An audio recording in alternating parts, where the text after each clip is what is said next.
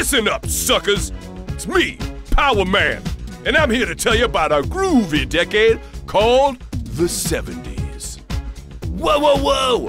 Don't listen to that guy. Listen to me, Iron Fist. I've got a dragon on my chest. Sweet Christmas! Don't you ever shut up! In the 70s, things were dirtier, they were grimier, and they were racister. Plus, lamos like us got our own title called Heroes for Hire, and we're lame. Yeah, that's right, martial arts rich guy Danny Rand. We're not cool like that Deadpool guy.